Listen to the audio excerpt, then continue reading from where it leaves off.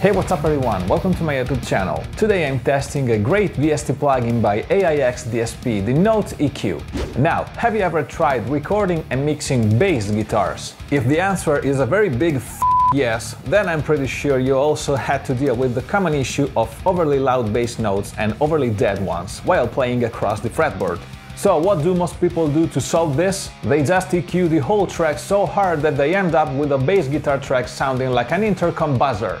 But now, with the Note EQ, you actually have a limiter per band, so you can get a hold of the mix when it's giving you troubles and leave it alone when it isn't.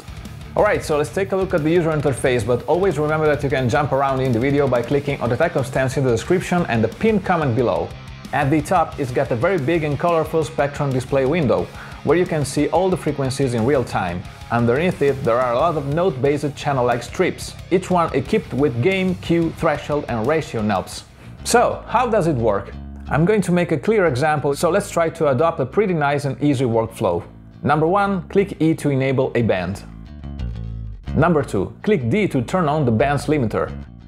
Number 3, switch the octaves with the plus-minus buttons that you see under the spectrum. Number 4, have fun tweaking your bass guitar's tone easily, since the octaves are already shown in the spectrum display.